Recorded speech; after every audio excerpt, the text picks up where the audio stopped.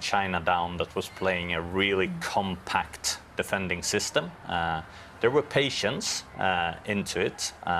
Given both teams' performances, England is a clear favourite for me today. Lacey, I don't think Denmark are quite the same. They like that build stuff. I think certainly when Harder gets in the pockets, they'll try and play through the thirds. So for England, they could be a little bit higher, a little bit more front-footed. I think Haiti, with that pace against our back line, it was frightening, those transitions. I don't think we was fully prepared for that. Yeah.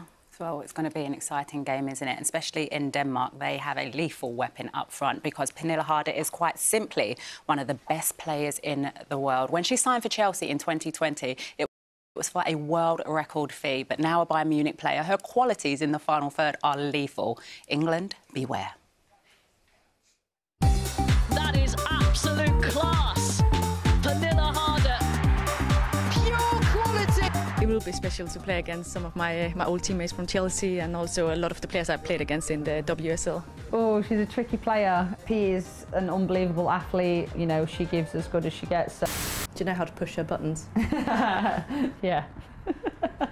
Millie Bright joked with us that she knows how to push your buttons. Do you know how to push hers? Yeah, absolutely. Can you give any details on how? No, of course not. She's a pivotal part of how they play, and she is the one that's like the driving force within them. What a fantastic goal. Pernille Harder. That is world class.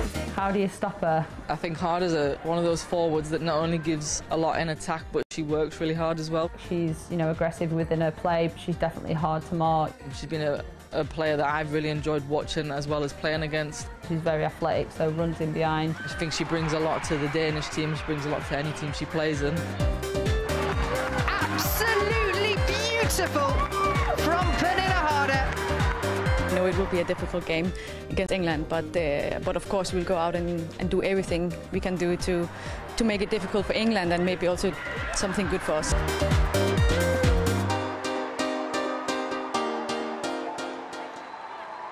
She is a phenomenal player.